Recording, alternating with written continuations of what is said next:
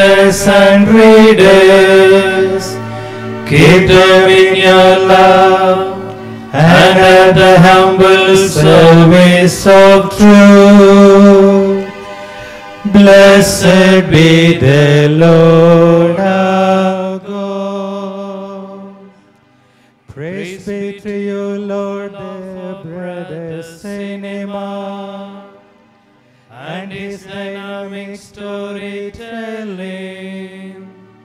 He has the fascinating power of dialogue, drama, music, and visual. Blessed be the Lord our God. Guide, O Lord, producers, directors, actors, and audiences towards all that is true and good, that celebrates life and love of God. Blessed be the Lord our God. Blessed be the Lord our God. For our sister radio, who walks on the wings of the wind and makes the earth seem small. Blessed be the Lord our God. We pray for all radio stations and transmitters.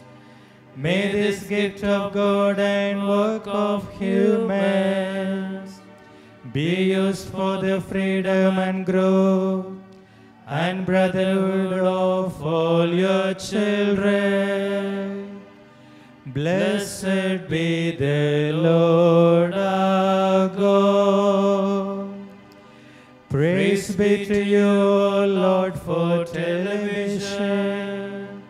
May this pulpit in the heart of every home not disturb but increase harmony in family, and prepare a people guided by gospel values. Blessed be the Lord our God. Praise be to you, Lord God, for email and internet, CD, fax, cell phone, and all the powerful means for the service of humanity and your kingdom. May they sing your praise and glory. Amen. Blessed be the Lord our God. Blessed be the Lord our God.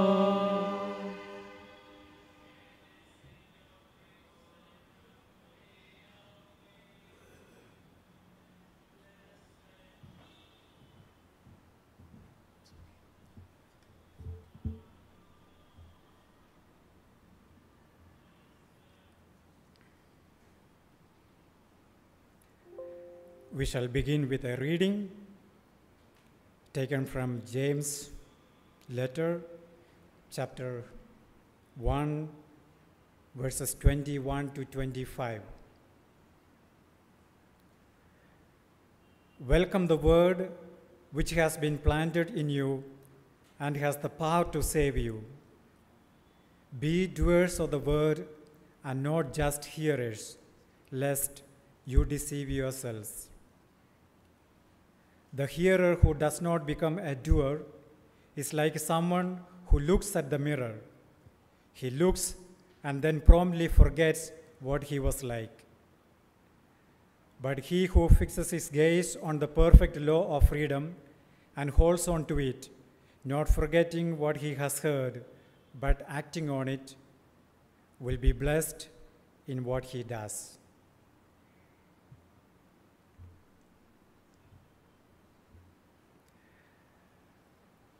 My dear brothers and sisters, today we, the members of the Pauline family, start the Tridum in preparation for the celebration of the feast of our founder, Blessed James Alberione. During these 3 days, I'll be sharing a few thoughts on Father Alberione and Word of God. And this theme is suggested in view of the Bible year that we are going to begin on 26th November 2020. And today, on the first day of Tridum, the topic of our reflection is the Word of God in the life of Father Alberione. The reading that we have listened reveals the importance of being doers of God's Word and not mere hearers of it.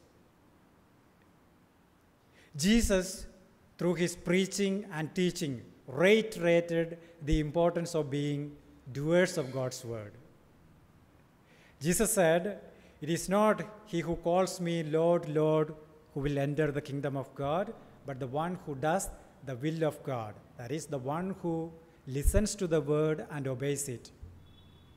Jesus said, "My mother, my brothers and sisters are those who listen to the word and obey it." Jesus reiterated the importance of being doers of God's word not only through his preaching and teaching, but mainly through his life. Jesus lived a life of obedience. He did always the will of God. In fact, Father Alberione summarized the life of Jesus as the one who always did the will of God.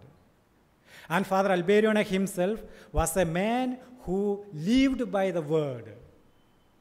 He was a man who made the gospel, that is the word, the supreme law of his life. First of all, I would say that Father Alberione was a man who believed in the power of word. St. Paul, in his letter to the Romans, chapter 1, verse 16, says, "What is the gospel? What is the word? It is the power of God for those who believe." Alberione believed that the word has the power to elevate human mind. He believed that the word has the power to transform human beings. He believed that the presence of the word is the presence of God, that is invisible power in us.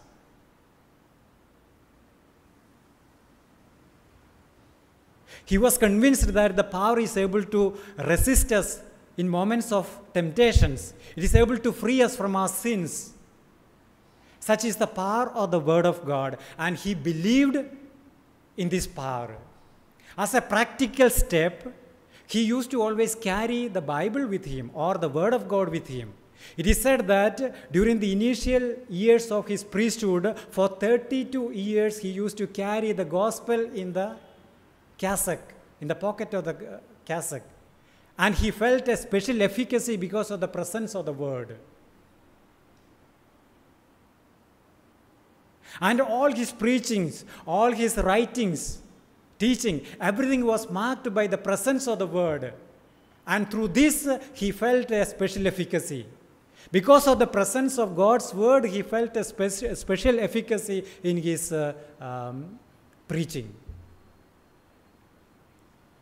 So, first of all, he believed in the power of God's word. Secondly, he was a man who loved the word of God. And for Alberione, love does not mean expressing something in words, but expressing in action. He was a man of action. We don't have to say anything about it. We know it. He was a man of action. He was a man of initiative. He was a man of enthusiasm. He was a man of creativity.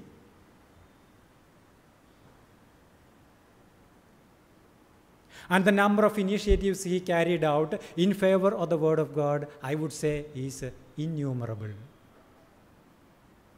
Thirdly, he was a man who read the Word of God. Not only who exhorted to read the Word of God, on the contrary, he was a man who read the Word of God in his personal life. He used to say that his admiration for St. Paul, how did it come about? It is because of his reading of the especially the letter to the Romans. And he was familiar with the gospel and also the letters of St. Paul. He felt at home with the word of God. He was so familiar that at times he used to connect one verse from one letter of Paul to another verse from another letter as if it is one verse from one letter. It was the familiarity. It was the way he felt at home with the word of God. And therefore, Alberione was a man who not only exhorted to read the word, but also a person who really read the word in his personal life. Fourthly, he was a person who really drew inspiration from the word of God. Each verse of the Bible inspired him. And especially the words which we have inscribed at the altar here. Fear not, I am with you. From here I want to enlighten you. Be sorry for sins. He made these words a program of life for himself and for others. And it happened, or he heard these words from the Lord during the difficult years of his life, especially in 1923. That was the time when he was really suffering, I would say, a moral suffering as well as physical suffering. What physical suffering? Physical suffering because he had continuous sore throat. Physical suffering because his stomach would not accept many of the food items. Physical suffering because the doctors who examined him said that he would not survive more than 18 months because of tuberculosis. Physical suffering. And what about the moral suffering? Moral suffering is the thought about the future of the congregation. That is, he is bringing more and more boys and girls around him and then halfway abandoning them because he would not survive longer. This thought, moral suffering. Another moral suffering, the abandoning or the leaving of vocations. Yet another moral suffering, the death of his mother, which took place in June 1923. Perhaps the only connection that he had with his family members. So during these moments of difficulties, he heard the voice of the Lord telling him in a dream, fear not, I am with you. From here I want to enlighten you. Be sorry for sins. As I have said, he has made it a program of life for himself and he has made it a program of life for his spiritual children. The one who propagated it especially is that of our Father Giacardo, who wanted that it be inscribed at the altar is Giacardo. So Father Alberione was a man who drew inspiration from the word. And finally, most importantly, he was a man, I would say, who lived the word of God. He was not only a hearer of the God's word, but also a doer of God's word. He was transformed by God's word. He conformed himself more to God's word. And what is the spirituality that he transmitted? That we become more and more Christ-like. And the most important advice of Alberione about the word of God is this, that each one of us reproduce the Bible history, the salvation history in our life, personal life. In other words, we live the word. And again, we have innumerable instances which portray Alberione as a man who lived by the word. The word exhorts us to multiply the talents that we have received. Alberione was a man who multiplied the talents. He was a faithful administrator. He received the talent of Pauline charism and he multiplied it. And if we are here today as members of the Pauline family, it is because Father Alberione multiplied that talent, the Pauline charism that he received. He was a man of faith. The word says, if you have a faith as large as a mustard seed, you will tell this mountain to move from here to there, and the mountain would obey. And this aspect of faith is very much seen in the life of Alberione. If he were to start the Pauline family, it is because he was a man of faith. We know that he had nothing, no means in order to start. Not only the Pauline family, all the undertakings that he started only because of faith. No money. He also said that when he was a diocesan priest, he used to carry always a purse with him. But when he became a founder, when he needed more money, he abandoned the purse and told the Lord, Lord, send us what is necessary. Again, the Bible, the word is inviting us to be people of faith, to trust in divine providence. Alberione was a man who trusted in divine providence. The prayer that we pray almost every day, the secret of success, the pact, what is that? That is an expression of his trust. That is an expression of our trust in God. Alberione knew the great mission that was entrusted to him. He also knew the capacity of the people around him, that is his own spiritual children. They were incapable, insufficient, ignorant in everything. But in order to fulfill this mission, he wanted people who were holier or more prepared, more educated, more intelligent. And therefore, he is making a pact. He is making a promise. He is entering into a contract with the Lord. And the contract is that, Lord, give us the grace so that we may be able to accomplish in 1 hour what others are able to accomplish in 4 hours or 5 hours or 10 hours.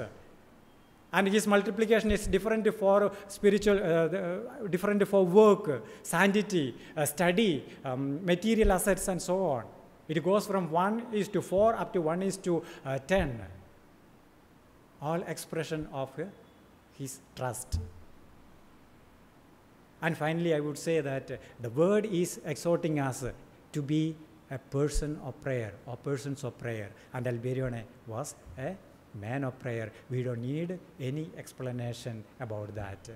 In other words, he lived by the word. And today, my dear brothers and sisters, we are once again invited to deepen our knowledge about Father Alberione's association with the Word of God, how he lived a life in obedience to the Word. At the same time, we are also invited not only to be hearers of God's Word, but more importantly, essentially, primarily, to be doers of God's Word.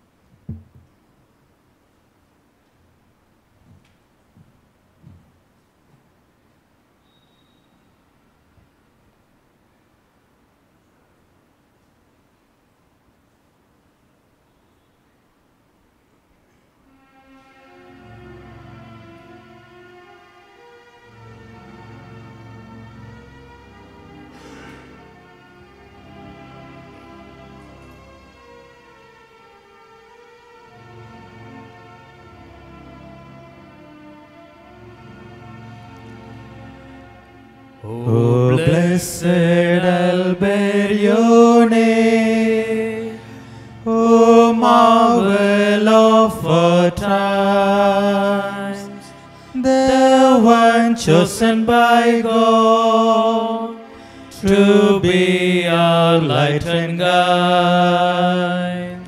You taught us to follow Jesus, the divine Master. Pray for us, your children. Be ever at our side. May Jesus, our Master, who is way, truth, and life, just as for you, Father, be strength and life for us. O blessed Alberione, Apostle of our times, you proclaim the good news through fast and fruitful means. Help us to be faithful to God's loving call, to fulfill our mission and meet in paradise. All glory to the Father and to His only Son and to the Holy Spirit, both now and evermore.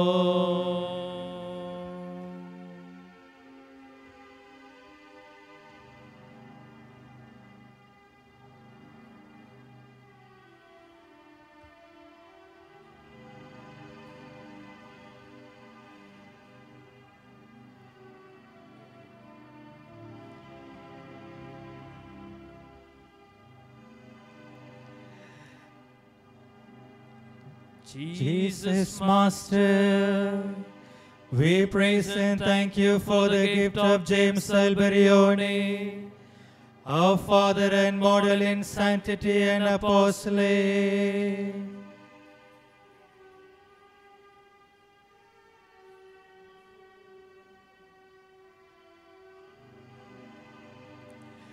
My soul glorifies the Lord.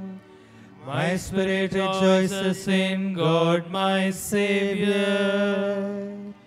He looks on his servant in her lowliness.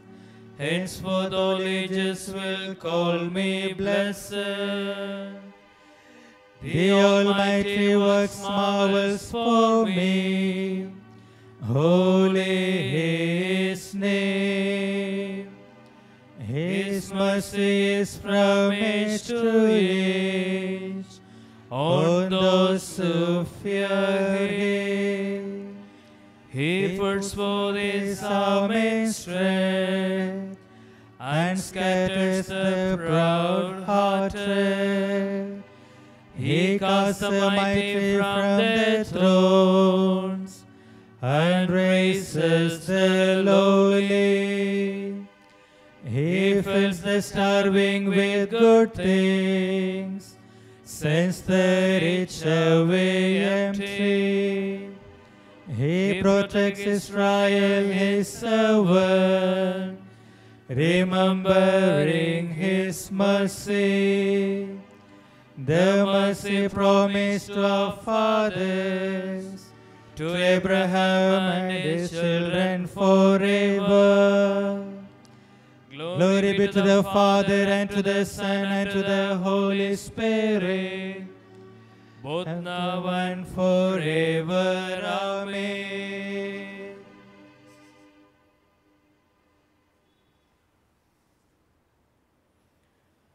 Jesus, Master, the way, the truth, and the life. Show us the way of your truth and sanctity. Almighty and eternal God, you deigned to send your only begotten Son as the teacher of the world. Mercifully grant that, being full with this doctrine, we may understand better the divine truth. We ask this through Christ our Lord. Amen.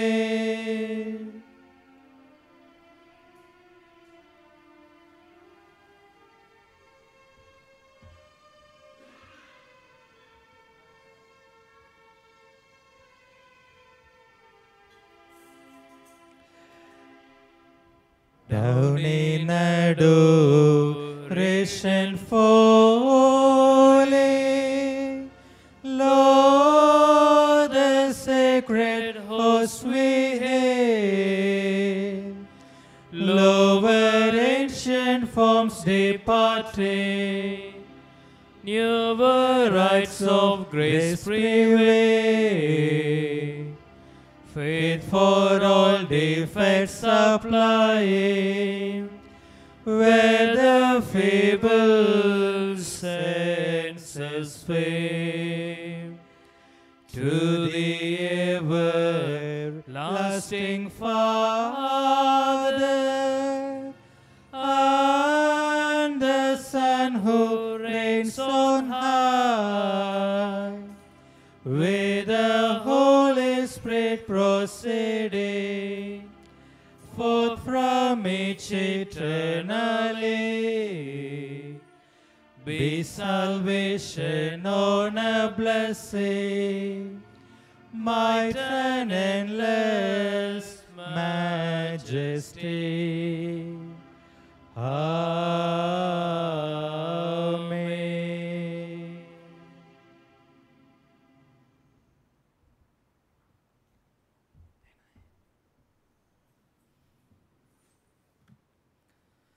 Let us pray. O God, in this wonderful sacrament you have left us a memorial of your passion. Grant us the grace so to reverence the sacred mysteries of your body and blood, that we may continually find in our souls the fruit of your redemption. You live and reign forever and ever. Amen.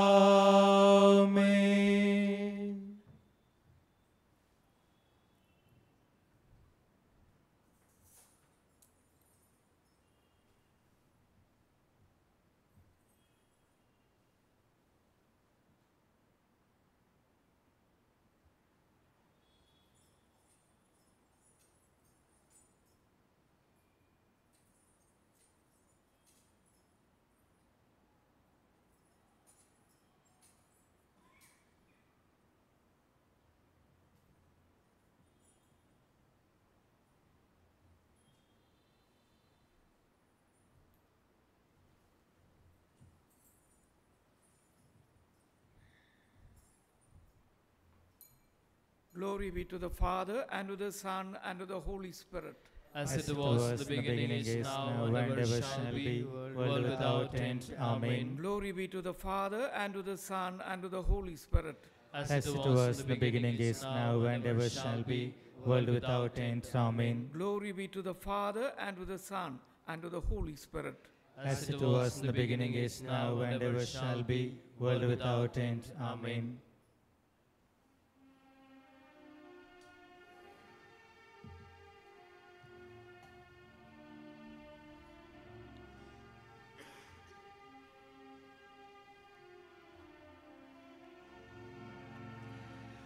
What thanks, O Lord, can I render thee for all the gifts thou hast showered on me? Each day I'll sing of thy praise and glory. Hallelujah, hallelujah. Give thanks to the Lord upon the harp. With a 10-string lute, sing him songs. Oh, sing him a song that is new. Play loudly with all your skill.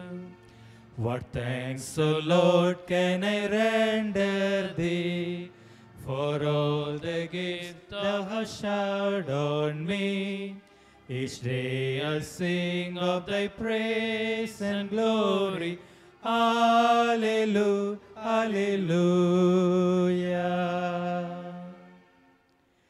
Jesus, Master, the way, the truth, and the life. Have mercy on us. Queen of Apostles. Pray for us. Saint Paul the Apostle. Pray for us. Blessed James Alberione. Pray for us. From all sin. Deliver us, Lord. In the name of the Father, and of the Son, and of the Holy Spirit. Amen.